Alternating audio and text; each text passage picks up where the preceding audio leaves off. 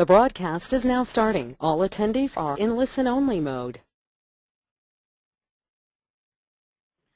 Well, good morning and welcome to this week's edition of Wednesday Web Chat.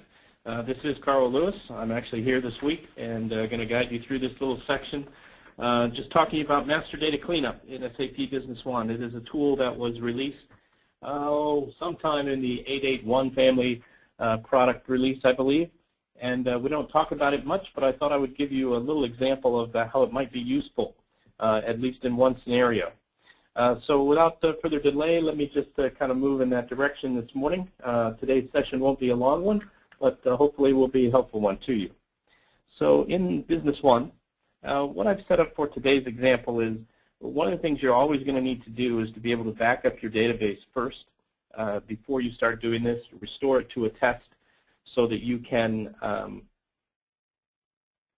easily perform the things that master data cleanup wants to do without damaging your production database. So you would want to take your production database, typically back it up and restore it as a test. If you don't know how to do that, these are things that you probably should learn how to do fairly soon in SQL, especially if you are the administrator of your system.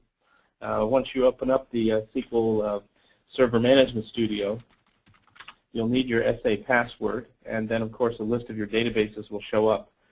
Today, we're going to be kind of playing with one in here that's called Master Data Cleanup. To back up a database, and you would normally have far less than I do, of course, here listed.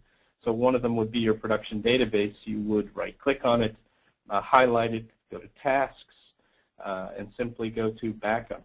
Once you've gone to this backup menu, it knows the name of the database. You're going to do a full recovery model. You're going to back up the database. These settings don't really matter much for most things. And I've already kind of selected here where I'm going to put it and what I'm going to name it, right? So I'm simply going to say OK.